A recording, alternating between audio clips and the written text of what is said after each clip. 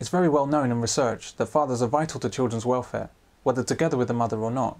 We looked at mothers' reports of how well their children were doing after separation, and essentially the story was exactly the same, that the children who saw more of their fathers, who had frequent and regular contact with their fathers, who felt close and involved with their fathers, were doing much better in terms of adjustment. I mean, there's a completely clear, unequivocal pattern of results.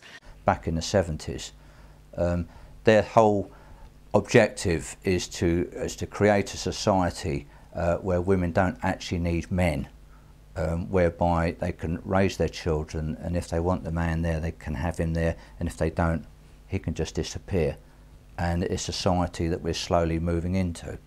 It's not a very healthy one, because children don't, as a rule, benefit from a single parent family. They're usually worse off as a result of not having a father.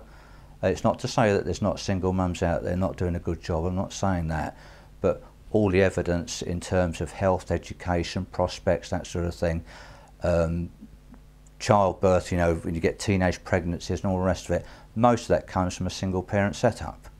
So it's not healthy for society, but the radical feminists, that is a society that are pushing us into. And heaven knows what this is doing for children. Children need to have men and women in their lives. If you can look at all the family tax credit systems and that type of thing, and payments to encourage the childcare facilities and that sort of thing, then obviously that's the route that they're taking. And if it appeals to women, and women have been told and brainwashed over the years that you've got to go back out to work, and they have been brainwashed, and there's all these childcare facilities as well, then you end up with a society that's moving along that line of its own volition. I worked in the park referral unit, which was a unit where children were expelled from school, and every child apart from one come from a broken home, and that was quite scary, that could be my child or my children in that unit in 5 years' time. But the police, government and businesses like the NSPCC all want to reduce the involvement of men in children's upbringing, and so they deny the importance of fathers. What have we become that we allowed this system to continue when we know the damage that it's doing? It breaks our hearts, destroys our children, it's ruinous for society, it makes the culture vulgar and perverse, it costs a fortune, and it flies in the face of everything we know as humans. It's precisely because of the damage to society that results from the forced removal of fathers that this system exists. Wait till your father gets, until your father gets, wait till your father gets home. One of the main reasons that fathers are so important to upbringing is that men are generally far better at disciplining children than women. You could be the baddest mama on earth, I don't give a fuck how good you are. Ain't nothing you can say more powerful than, I'm gonna tell your daddy. Can't fuck with it. Can't come closer, I'm gonna tell your daddy. This is certainly not about hitting children. It's about knowing how to be firm but fair and setting boundaries. My son is 9 years old, he's 10 next birthday, and he can already walk all over his mum. But he can't do that with me, and I don't have to raise my voice at him, I just have to look at my son and he knows that he's pushed it too far and he won't push it any further. So there's no smacking, there's no basically shouting, it's just a look. Where he hasn't got that with the mum, he can walk all over her. But well-disciplined children don't become criminals, don't become vulnerable to abuse, and don't need government intervention. This is bad news for a long list of agencies. The discipline provided by men doesn't just apply to his own children. The positive influence of men extends to all children they come across, but this influence has been ceaselessly eroded, such that now, men are considered suspect for showing any interest whatsoever in children and their welfare. You got a light? You gotta be kidding me. Toto, look at this kid. Jesus Christ, what are you, 13? And you getting high? You're not gonna give us a lecture, are you? No, not a lecture, a life lesson. We're primed by the negative activities of the NSPCC and the government to actually expect aberrant behaviour from men around children, and so any accusation is readily believed. In self-defence, men are forced to distance themselves from children for fear of what they may be accused of. Just put the joint down, kid. Just give me a light, old man, or I'll tell my daddy put your hand on my knee.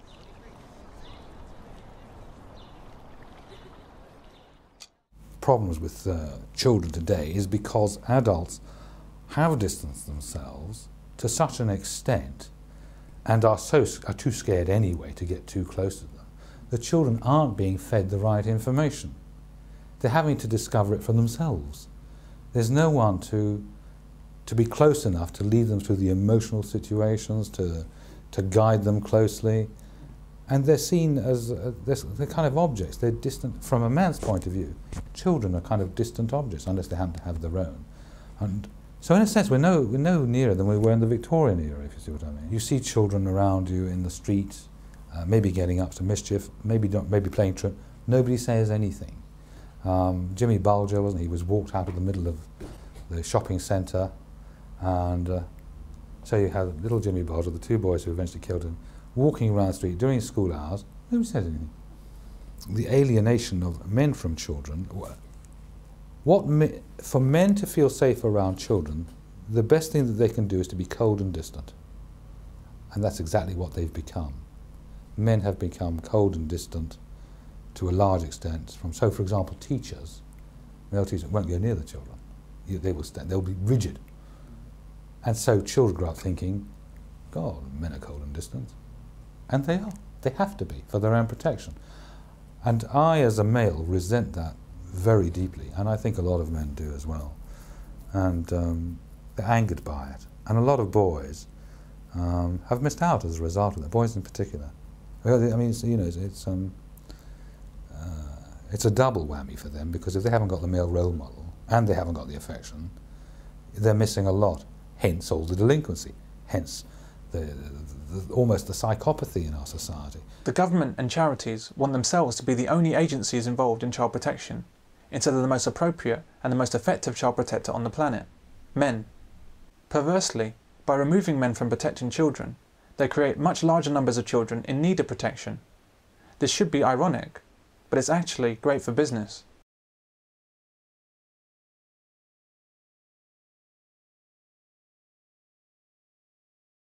Both girls and boys need the guidance and example of their fathers, but in different ways.